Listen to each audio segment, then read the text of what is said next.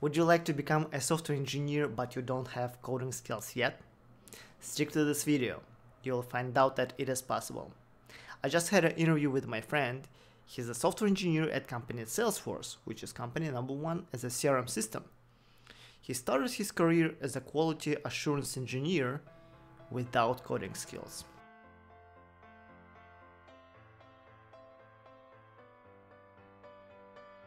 My friend Alexey, he's a software engineer at company Salesforce, which is company #1 he worked for. I don't remember, 2018, 2017, right? And one of the top companies. However, which is interesting, Alexey, he doesn't have a CS degree and he came from a not tech background. So, can you tell your story? So I think it all started when we came to this country with my wife in 2012, when we had to figure out what to do in a new place, how to live, how to survive, how to make money. It was pretty scary. It was, yeah. You know, when you have nothing and you have family, you have the baby to feed and support. And I started looking around and I found on the internet about quality assurance engineering, where basically it takes a few months to study and you're ready to go and get a job and make decent money. Okay, interesting. So, okay, you finished your school, your course. Did you find your job right away, or like, what happened then? No. So it was a 3-month course. And during that course, they taught us about uTest. So I started working on uTest, applying my knowledge and getting some experience. Was it hard to get into uTest and get your first paid project? For me, yes. Because I was like, you know, oh yeah, there's such a thing, and I went without any preparation. Just give me a job, give me projects, you know. And they had the thing, it was called Sandbox, where they expect you to show your knowledge, your experience. So basically, it was kind of a test, right? Yeah, some kind of test, and it failed miserably. From the first time. The first time. Okay, and how long it took you like to pass it and to get the paid project? Probably, I don't know, maybe a couple weeks at most. So after it failed, I went on the internet, I watched a couple of videos, I read a couple of documents about their expectations, and yeah, the next sandbox I passed in top 2 performance. Nice. Okay, and then you started getting the paid project right away. I see them. I mean, it might take maybe a couple of days, but yeah, it happens pretty fast. Okay, cool. So you start working on uTest, and because I know that many people can say like, oh, uTest, I've tried it, yeah, it didn't work out for me or whatsoever. Can you tell like how did it work for you? From my experience, after I passed the sandbox, I started getting paid projects, and I did pretty well. There's certain ranks. It used to be like that. I don't know about now, but there used to be like this rank system where they rank you as a tester based on your work that you've done. And I was able to get up to a couple of next levels pretty fast because I was getting really good projects that worked really well. And the more you work, the more you show your work, like that you're doing good, that you can read the requirements, that you can write bugs, that you can find valid bugs, very important bugs, the more work they give you. So I started getting like lots of projects. I would get, I don't know, maybe 5-6 new projects every day. Oh wow.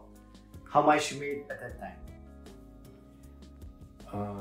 I think at my peak, I was making around $1,800 to up to $2,000 a month. Oh wow. So you could make it living from that at that time? Yeah, we lived on that one year. I mean, you know, it's 2013, 2014, and our rent was like $850. So yeah. Yeah. Tough, but still you can make it. Okay, so then what happened then? How did you get your actual job? So after a few months on uTest, when I got some experience, I started looking for a real job. So I posted my resume on a couple resources. I started getting calls. Then started getting phone screening scheduled. I failed quite a few of them. Okay, so you didn't get your first job from the first time. Oh no, it took me a few attempts here. Okay, classic. Okay, cool. So do you remember how many interviews you failed before you actually get your first offer? I failed maybe 4 or 5 phone screenings, and then I failed one on-site interview. Okay. So what happened then? Like how do you remember this process? Like how did you get your first offer? So after all my failures, it was pretty depressing, you know. And I was like, I told my wife, it was like, you know, I need a 1 week rest. I'm gonna take 1 week. I'm not gonna do anything related to job search or whatsoever. And what happened was during that week, this one recruiter, she started calling me every day, a few times a day. Oh wow! And I was like, wow, what is happening? Okay, let's answer the call. Let's talk. Maybe I don't know. And then she was like, you know, there's this company. They're looking for a manual QE, quality engineer. Would you be interested? I was like, yeah, of course, sure. So she sent my resume over to the hiring company, and I think maybe a couple of days later they scheduled a phone screening over Skype. So yeah, I had this phone screening. It went really well, and I think what helped me was that I already had experience on uTest. So when they asked me question, how do you test this or that, or how would you install a iOS app on your phone, I already knew that because I had real hands-on experience, and it went really well. And a couple of days later, I think they scheduled an on-site interview. It was a 3-round interview. First round was with the quality engineer. The second round was with the developer and quality engineer, and the third round was with the hiring manager. Okay, cool. And then you got an offer. Yes. How quick did they get back to you with an offer? You know, I was in the bus on my way home from the interview. I think it took maybe 20 or 30 minutes for them to. Wow, that was really quick. Okay, cool. So, well, then I assume that your life has been changed a lot. Yeah, right? drastically. Okay, so then you start working as a quality engineer, manual QA basically, right? Like, how long it took you to become a software engineer within this company? I think it took around 2 years for me, because initially it was a 6-month contract, then it got extended for another 6 months.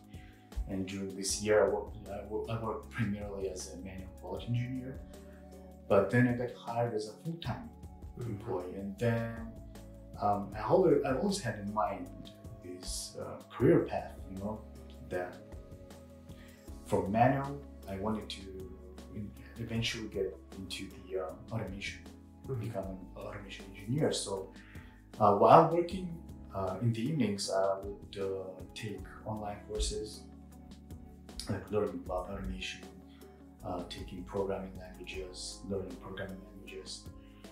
And after 2 years at after my 2 years at Salesforce, they transitioned to what's called hybrid engineering model, where they don't differentiate between developers and quality engineers.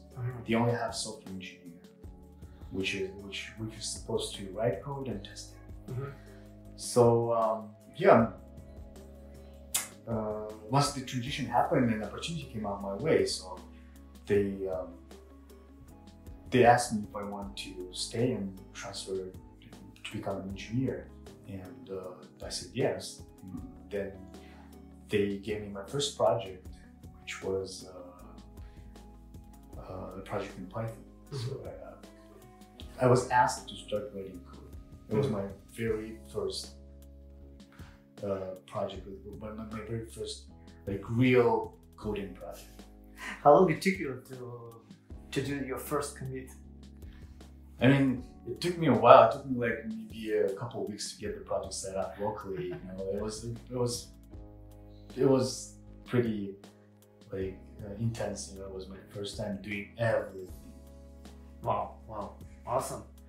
Okay, so now you're a software engineer at one of the top of the companies in the world. So what's the next? Like, what's the next in your mind? There's always room to grow. You know, I like what I'm doing. I like where I am right now, and I would love to proceed with that, to get better, to learn more, to grow as an engineer. All right, Alexey, thank you very much. And in the end, could you please give a piece of advice of career path? Like, for example, we have a bunch of people who is interested to transition to software engineering, from quality assurance, from not even people who is in tech, but still want to transition to software engineering. What would you recommend to do right now? Probably start exploring, start learning. I know there are few resources where you can learn about quality assurance, but if you're already in the field, you're doing, for example, you're a manual quality engineer, start learning, pick a language, start learning programming. Depending, maybe if you're already working then if they have automation, ask your peer engineers, ask them what they use for automation, and pick that language, start learning. Pick a framework depending on your app or your software. Start learning about the different frameworks, and then applying knowledge. I mean, maybe write a first test and go show it to your peer engineers or to your manager and ask for feedback. What if they don't have any framework and don't have any test automation in place? Then that's a good question. Yes, and then learn about it yourself. For example, I mean, you can Google what is the best framework. I mean, for web application or for a mobile application or for backend. Learn it. Write something, show it to your manager. Here we go, guys. Basically, what you can just do right now, you can pick any languages that you're comfortable with, or maybe your company is primarily working with. Learn the test automation framework, show your manager. Boom, that's it. Sounds easy. All right, thank you very much, guys, and see you soon in our stay to our channel. Hit the subscribe button and the like. Thank you very much. Bye.